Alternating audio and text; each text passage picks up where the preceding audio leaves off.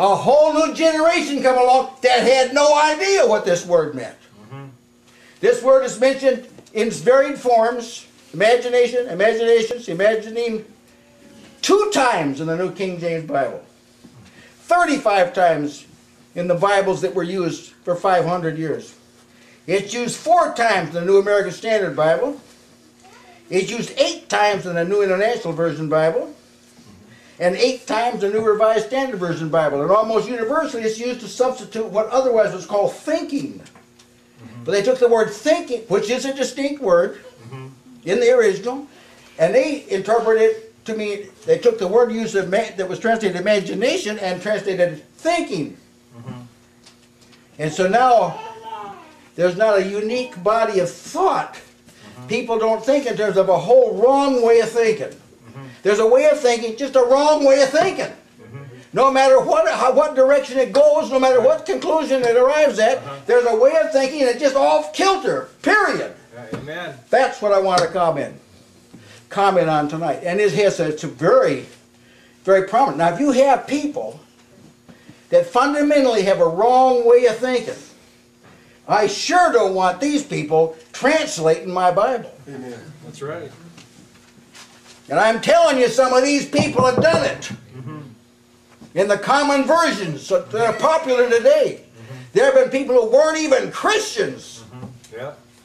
They had a crooked way of thinking. Now I'm going to show in Scripture that God talks about this deviant way of thinking. Now, as you might suspect, the Hebrew language, which is probably the most precise of all language because it was developed by a people cultured by God, has at least 9 different words for imagine, as I'm using it tonight. One of them, now I'll refer to these scriptures, one of them has to do with just the idea of a conception, the ability of a person to conceive something, to come up with an idea, to creative thinking, inventive thinking. Somebody can analyze something, come up with a... All right, here's what the scripture uses. This is Genesis 8:21. Sister Annie read, God promised he would no more, never again would he curse ground for man's sake or obliterate all flesh. Why not? Because the imagination of man's heart is evil from his youth. Well, what do you mean?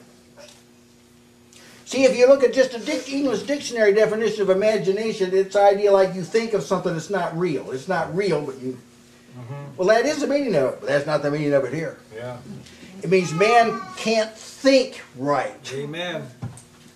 He is incapable, in view of God and eternity, in view with that perspective, he's incapable of thinking something that's right. Yep. He can't. His thinking is skewed off in the wrong direction. It tends. No matter who it is, you could call him Dr. Einstein. Yeah, right. Or you could call him some druggie.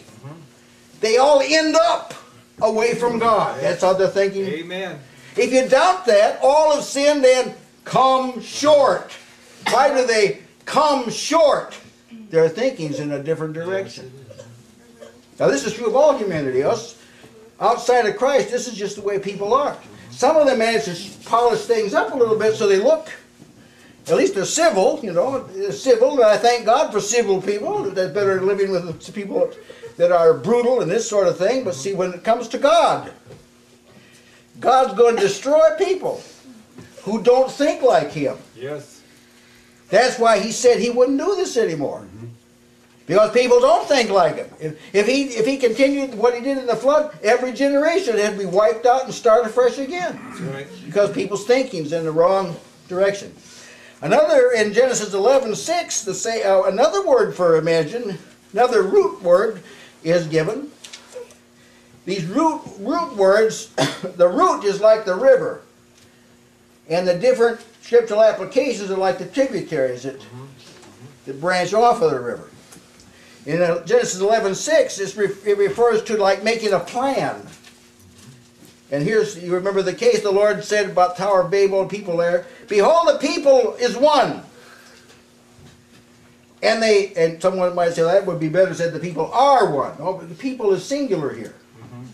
He's not saying a lot of different individuals. He said there's a sense in which the people are just like one person. Yep. Yep. They're all thinking alike. So people is singular here. The people is one. And they have all one language. And this they begin to do, and now nothing shall be restrained from them that they imagine. What do you mean? Cook up something that wasn't real? Whoa, this is very real. They're building a tower. It was a real tower. They weren't imagining something that wasn't, but they formed a plan that was vain. So God, of course, interrupted the plan. Another use of the word is found in Deuteronomy 29:21, and this is in the idea of twisted thinking that involves obstinacy. That the person is basically corrupted, so they think purposely to justify themselves. And this is mentioned in Deuteronomy 29:19-20. It came to pass when he heareth the words of the curse, that he bless himself. If it come to pass that he hears the words of the curse, that he bless himself in his heart, saying, I shall have peace. Now this is one of these people with imaginations of evil continually, thoughts. I shall have peace, though I walk in the imagination of my own heart, and add drunkenness to my thirst. The Lord will not spare him. But then the anger of the Lord and his jealousy shall smoke against that man.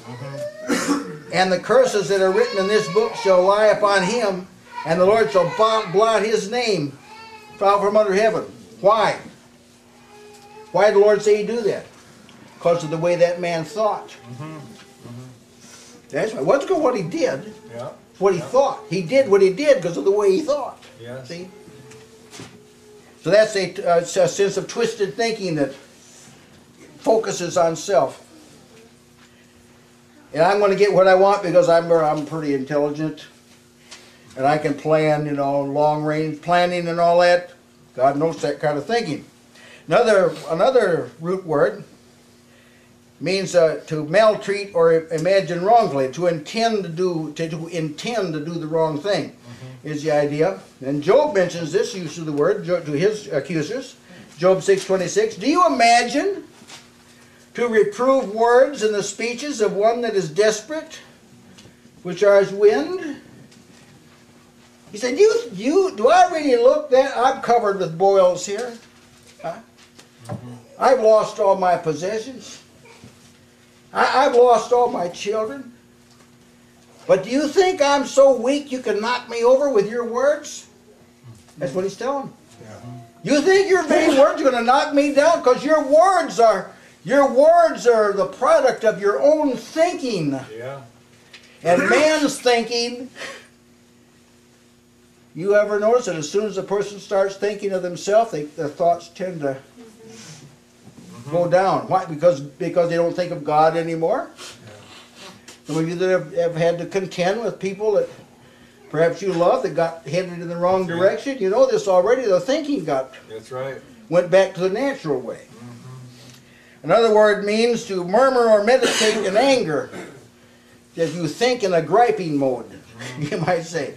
Job 21:27 said, Behold, I know your thoughts and the devices which you wrongfully imagine. There's that word again. You're forming wrong thoughts about me. Yeah. See, God already told you what he thought about Job. He's a perfect man in his generation.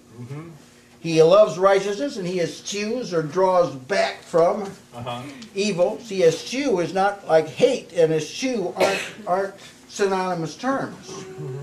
I know eschew is would be classified archaic.